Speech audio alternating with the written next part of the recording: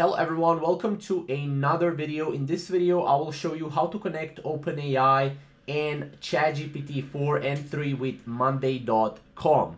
Now, yes, you can actually do this, and basically, as you can see, we have to go to Zapier.com. Now, Zapier is basically a way to connect two different applications together. So if you go to Create a Zap, we'll be able to go here and type in OpenAI, right? And then we'll be able to go here and type in Monday.com, right?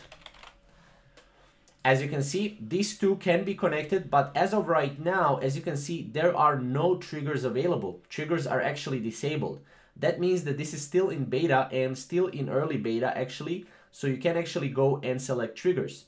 So triggers are usually what happens when you do something on Delhi, it will happen on Monday, right? So for example, if I request something on OpenAI on GPT-3 or GPT-4, it will show up in Monday.com on Monday.com, CRM, for example, right?